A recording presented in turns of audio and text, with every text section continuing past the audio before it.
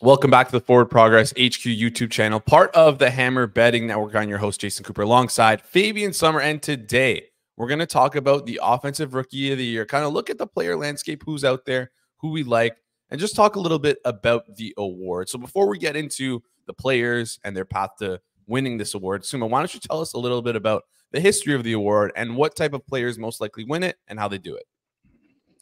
Yeah, I mean, it's usually quarterback, running back, wide receiver. Tight ends have it tough because tight ends in general don't have strong rookie seasons. Like Kyle Pitts from a couple of years ago, we had 1,100 receiving yards, not many touchdowns. That was very special for a tight end, but it's very, very hard for those or for that position to have a statistical season that can compete for an Offensive Rookie of the Year award. So it's pretty much comes down to quarterback, running back, or wide receiver. And as a skill position guy, you usually need a very, very strong season. For example, let's take a look at Ja'Marr Chase won it with 81 catches, 1,455 receiving yards, and 13 touchdowns. That's probably the ballpark to aim for skill position guys to win that award. And then is the most important point for skill position players: there can't be a good rookie quarterback, because good rookie quarterbacks usually have the nod by the end of the season.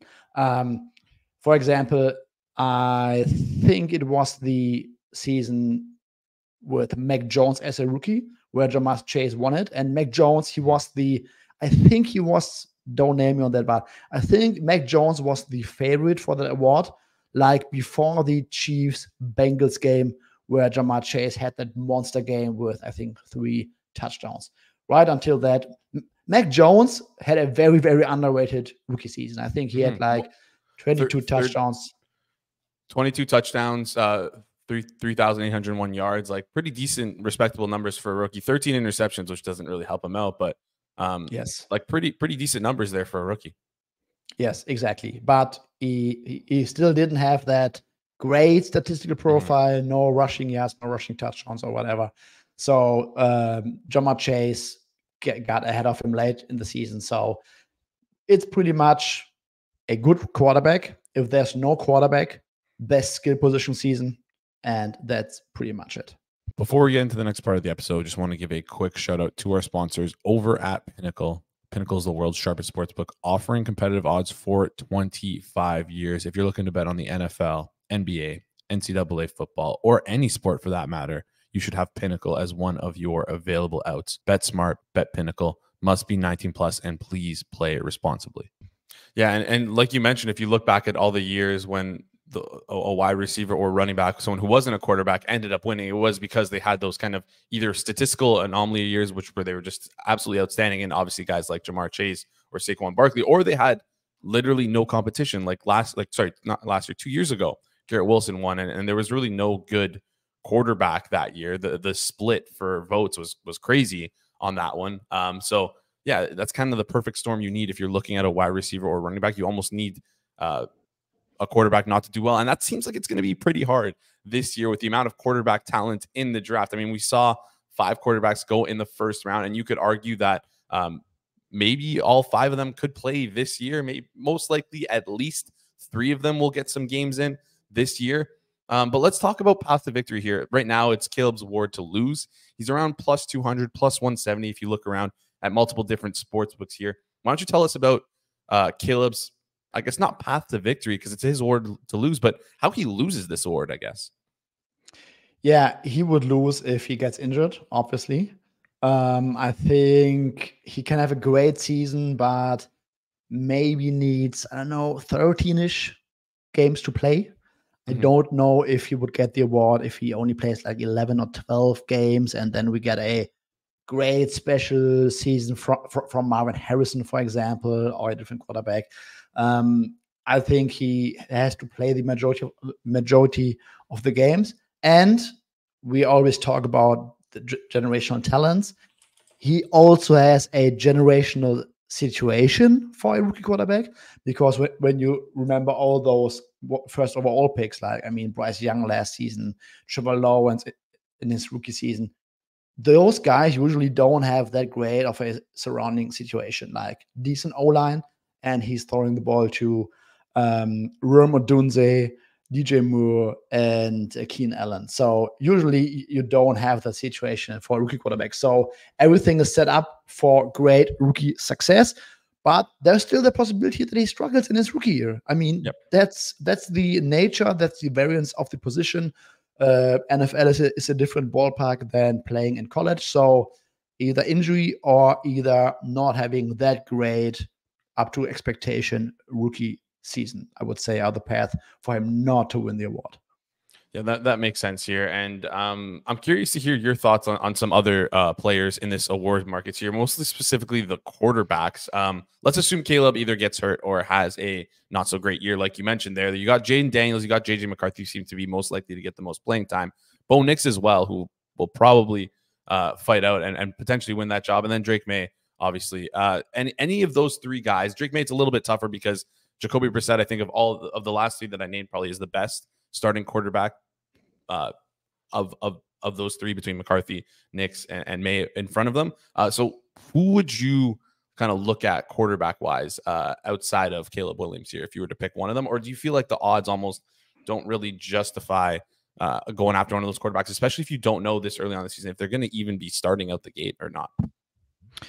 I think I would look at Jayden Daniels first, because I think, I'm pretty sure that he will start from week 1, and he has a decent skill position group to throw to, and he adds a great floor with his legs. So he will have those rushing yards and rushing touchdowns, those fantasy stats, so to speak, of that are important late in December when we are thinking about this award. So starter, could start all games and could have the production, despite I'm not sure that he will be a good rookie quarterback, but I think he can be a rookie quarterback with the fantasy production to maybe be in the hunt for, to win that award later on. So Jayden Daniels for me in a tier of his own. I think from the other quarterbacks, there's a chance that maybe JJ McCarthy and Drake Maye don't start all games.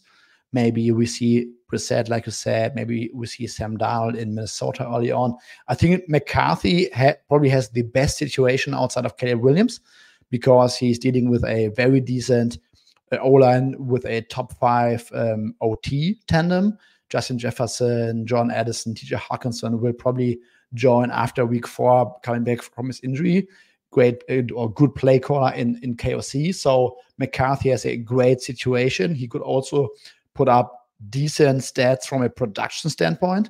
Bo Nix might also be a 17-game starter, but I'm not sure how he might get to those production stats.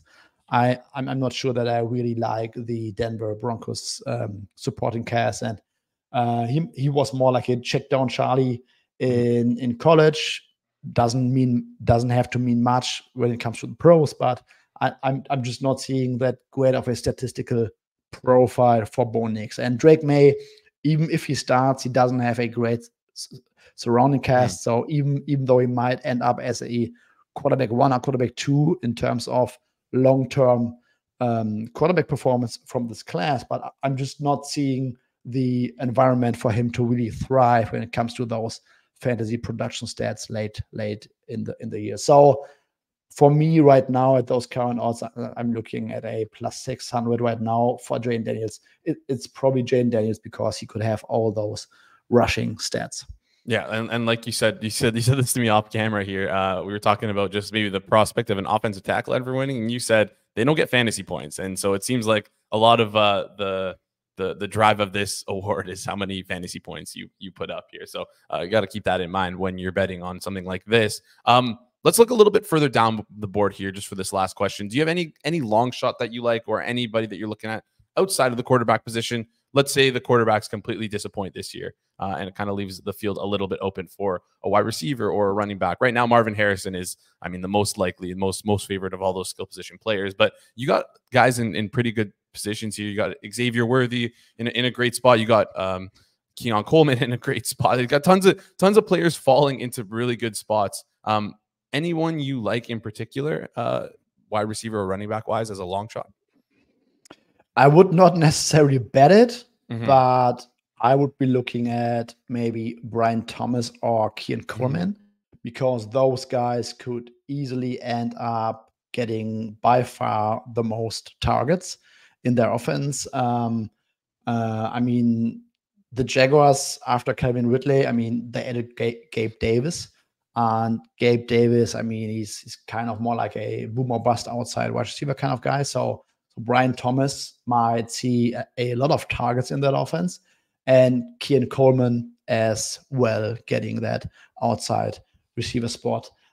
Rome Odunze, I'm not high on in this award, even if he might be the number 2 wide receiver in terms of performance, because there are so many targets to be had in that Bears offense with Keenan Allen, with DJ Moore, and let's say Rome Odunze has that kind of classic wide receiver 1 season. That would also mean that Caleb Williams was pretty good, and then it turns into a quarterback award anyway. So probably Brian Thomas I like, and that's pretty much it. Ladd McConkey could also be like a super target monster in the Chargers offense, but I'm not sure he will have the stylistic points like catching deep bombs like Jamar Chase and stuff like that. Malik Nabers, I think I would put him closer towards that tier with Keon Coleman, Brian Thomas. I think that his odds are too short right now, because we are not really looking at an offense like the Arizona Cardinals, where Marvin Harrison can consistently like catch balls at all areas of the field. I just don't see it stylistically for Malik Nabers in this Giants offense. So yeah, long shots, I would probably start looking at 30-1 or higher, and that means probably the range of Brian Thomas and Keon Coleman. Fair enough here. I noticed you didn't mention any running backs, so I'm just going to throw a running back out there that I might like and I think has a shot. 75-1. You probably get a better price if you shop around. And so you can tell me if I'm crazy here, but I don't really like, but just at the odds, Marshawn Lloyd, if Caleb Williams were to not win, if a quarterback were not to win, I could see Marshawn Lloyd filling that role for the Green Bay Packers of what Aaron Jones filled for the team for many years. I could see Josh Jacobs fall into that more A.J. Dillon archetype. Marshawn Lloyd is an incredibly explosive player, fun to watch. Problem is from just watching him over at USC, does like to fumble the ball a lot. So if you can hold on to the ball, I think maybe you could see an explosive year from him. Seriously. And that might be the type of player that kind of wows people and catches their eye. That's kind of my thought process behind that. I mean, I doubt it's going to happen again. There's so many good quarterbacks that it's really hard to pick a skill position player, but just kind of gun to my head, that's someone who I would look at. I'm just looking at Alvin Kamara's rookie season. He had like 81 receptions for 826 yards, 5 touchdowns, and added like 70 plus yards and 8 touchdowns on the ground. So we are probably looking at least kind of that season. But the issue is that it wasn't just a good quarterback class, it was also a great wide receiver class. Yeah. So I think the odds that a running back will have like let's say production-wise, a better season than all the wide receivers, I think are already pretty low. And then we haven't talked about the quarterbacks. Yeah, exactly. Awesome. If you guys enjoy the content, make sure you let us know who you think is going to win Offensive Rookie of the Year and who you would bet on to win Offensive Rookie of the Year. It's still very early on in the offseason, so maybe wait to pull the trigger on these for a bit if you don't want to tie up your money a little bit too early. If you like the content, make sure you hit the like button, and if you like the content as well, make sure you subscribe because we've got tons more content coming your way. Thank you so much for tuning in, and we'll catch you guys in the next one.